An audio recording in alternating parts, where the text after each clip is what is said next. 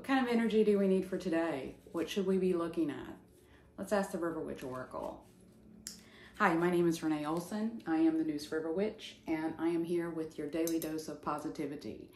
I'm having Rubios today. What kind of tea do you start your day with? Do you use tea? Do you have coffee? Slight confession, I do start with a cup of decaf.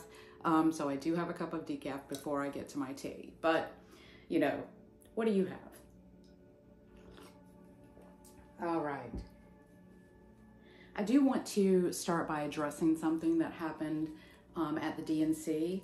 I'm not going to use any names because I don't want algorithms to either promote or squelch this video. I want this to be just a general discussion.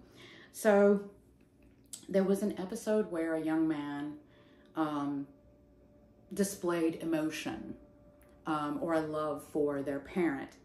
And apparently everyone lost their minds, right? I think that as a society, at least as an American society, we have placed so much emphasis on masculinity that it creates an environment where when someone shows, especially a man, shows love, compassion, sincerity, or any of those attributes that for some reason the world has decided are feminine, they are immediately ridiculed for it. And I think that this placement of that energy on those emotions are what lead to a plethora of issues, including homophobia, toxic masculinity, I don't know, what's another word for it? I don't know, but you get what I'm saying, right? We need to really look at how we are raising the young men in our society. We are teaching them that it is weak to have compassion. And that is going to be the downfall of society, in my opinion. We really need to focus on getting the energy out there of being positive, of being helpful, and nurturing those around us to become better people. And I'm sorry, but love and compassion are part of that.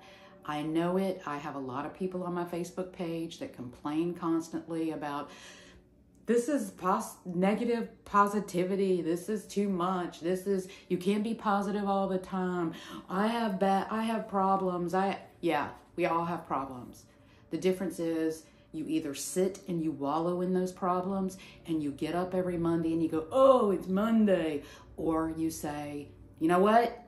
Yep, there's a lot of crap in my life and I'm not going to let that crap dictate how I interact with others. All right, sorry for the tangent. I just wanted to address that a minute. Let's go ahead and take our card from the River Witch Oracle. Our card for today is Muscadine. Those in the South, you know what these are. You love them. I know, I love them. Our keywords for the Muscadine card are gratitude, robust, and bounty, right? So when we think about the Muscadine card, we're thinking about later in the year.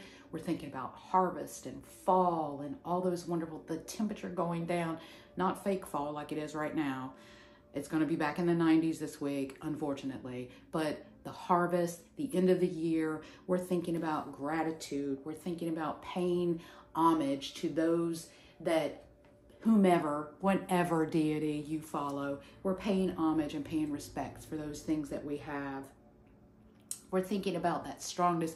If you have muscadine in your yard, you know they are robust. They will grow anywhere. They will take over if you let them.